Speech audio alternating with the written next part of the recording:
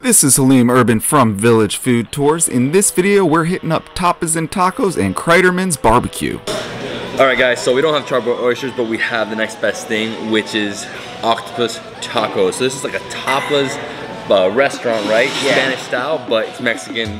Mexican as well, Mexican influenced, right? So we got tacos, we have the elote, an incredible corn on the cob. I love it with cheese and some sauce. It just looks so good. Let's do this one first, right? Yeah. Let's dig in. Oh man, look at this bad boy. I love it. Huge. Cheers, bro. Cheers.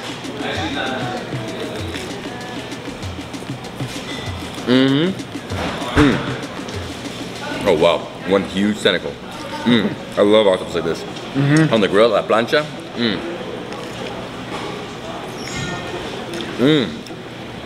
Got so much flavor, and then you taste the char. I love the char on it. I love the char. A little crispy and burnt, right? They have some alioli in here, I think. It's got some tomatoes, some, what is it, cabbage?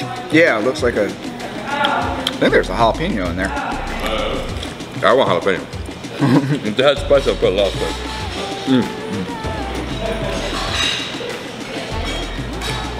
Mexican food for me.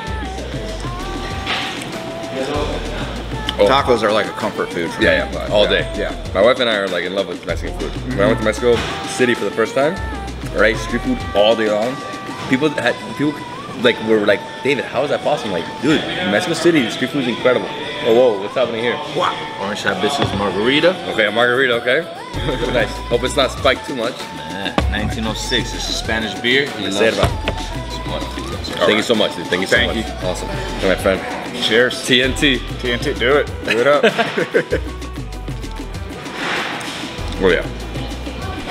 Okay. Super spicy.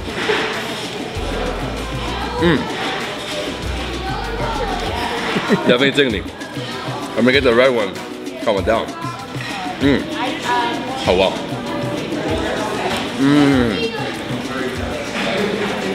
Nice. So tasty, creamy, right? And here, the best thing to do with the elote, I mean, unless you're gonna eat it yourself, cut it up, right? So I actually love doing this at home. I cut, so I love doing this, right? I cut right here, just like that. You get all that incredible corn right there. Oh, it's a nice clean piece. Oh man, I've been doing this my whole life, man. I love it. And then this, you just mix it in with all that sauce, right? And it's easier to eat this way. I've actually been teaching my kids to do it this way. Instead You of get less eating stuck in your teeth. You get nothing stuck in your teeth. You don't even have to get your hands dirty if you don't want to, you know? Yeah. I mean, obviously the other way is the more traditional way, but this is cool too. So that's it.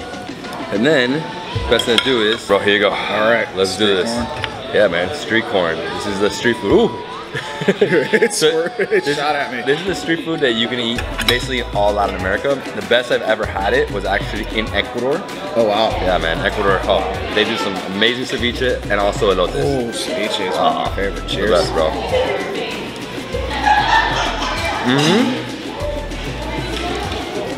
Again, charred. Love it. So much I flavor love the here. taste of the flames. The flames. Also, all the cheese they put on top. They put a creamy salsa as well. And here you get like basically like almost like fillet of corn. The way they cut it. Yeah.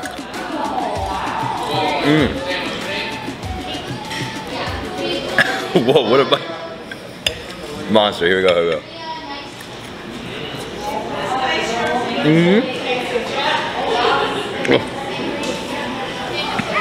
That was a big bite.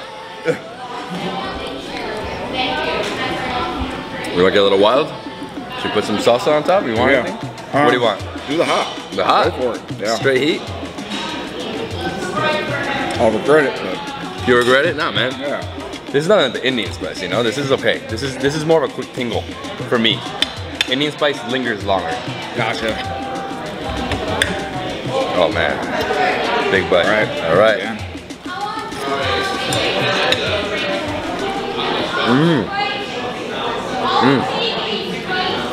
So wild, it's like charred, creamy, and then the heat. So you got straight pepper. And you got the like cotija cheese. Cotija, is that how it's said? Cotija. Cotija? Yeah. Like cotija? Oh. I think so. Oh, it's hot. This is good food though. I was about to say that wasn't hot, and it just caught up on me. Yeah, it sneaks up on you. That's the thing with the Mexican like chilies. Usually they come later, you know. I hear you, but they keep going. It's crazy. Like I worked around Thai food for a long time, and anytime I'd go to like a Mexican restaurant, I'd be like, oh, I can handle the spice, but because it's a different spice, it hits different. And you'd be like, oh, it's. I guess it burns the different taste buds. For me, my favorite spice, to be honest, is the Thai, the fish oil with chilies. Yeah, that's my favorite. Yes, and you could just use the oil, just a little bit of the oil over. You don't even need to throw the chilies on there. It's too much. Yeah. By the way, I love this. Awesome. I love this spot. You know, in Old Bank. Don't go upstairs. There's a bad ghost story at the top. Don't want to rethink it. I'm gonna be alone tonight. But yeah, great drinks, delicious food. Man, good spot. Yeah, awesome. Awesome. Sorry we didn't have the oysters, man. But I think the octopus was spot on. Awesome spot on, and the elote, man. Can't go wrong with it. Perfect. And then one time in butcher paper.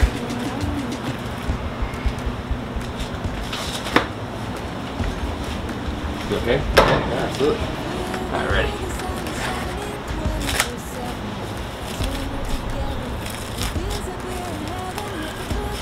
So I guess I don't have to get that 3 times.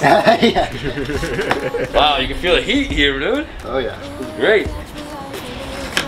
Crydermans, right? Yep. And you guys just got the building next door too, right? Yeah, we just actually bought that, and we just grabbed this paper right behind you. Yeah, no problem. Do this. Yeah, we started to remodel everything in there. Yeah. 1,000 gallons going over here at Cryderman BBQ, the best brisket in Central Florida. Look at that bad boy. So good. Ready.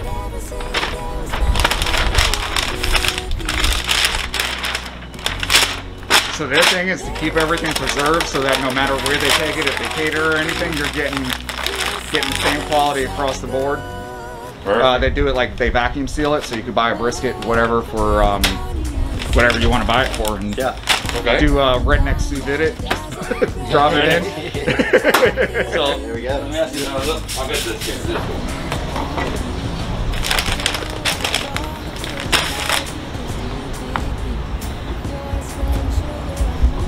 So you're wrapping the brisket there, and then you put it in here and you let it cook for how long?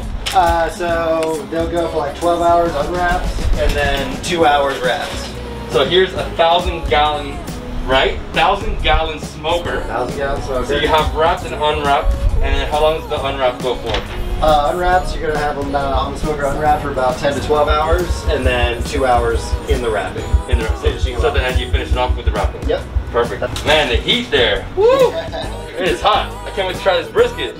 Dude, I need it. Look at that thing. Incredible. Oh my. Yeah, too good.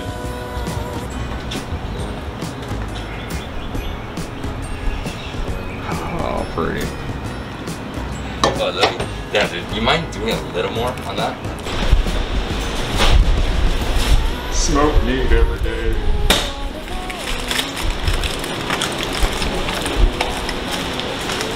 Sorry, is this a pound? This whole thing? After some Octo Tacos and some Elote at Tapa N Tacos, we headed up the street to Cryderman's BBQ and got some awesome content here. We ordered just a small amount of brisket for me and David.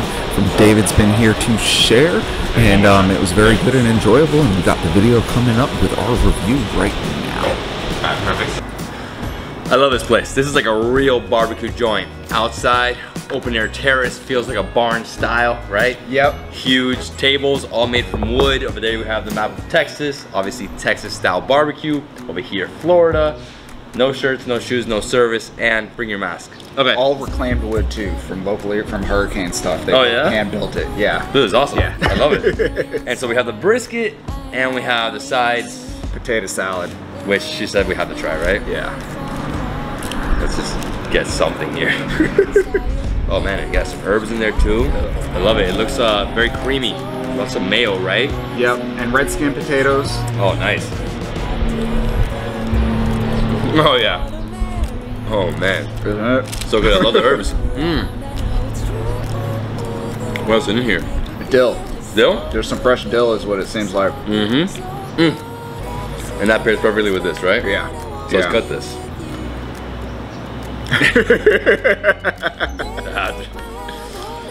Right. Rock and roll. Oh, look at that. Oh, you don't even need a cut. You don't even need to use a knife. This is great. So I'm gonna show myself. Right. Oh, I can't wait. Was I lying? Oh my god, the tenderness, man. It literally falls apart. Like, I used to pick it up and just... Yeah, it's like so juicy. Look at this. Oh! This is the best. Yes. This is the ultimate. You know, for me, the best thing in Texas is brisket. And barbecue. Barbecue brisket. And I love it because here all you have is salt, pepper, almost no sauce. You know, sometimes they overdo with sauce, which sometimes is great. Sauces, but you just add if you need, and this is perfect without it. I love it. This, yeah. You know, easy, clean. Oh man, it's too good. So this is the best brisket in Central Florida. Dude, I agree. Even though I haven't been to that many spots. Arguably.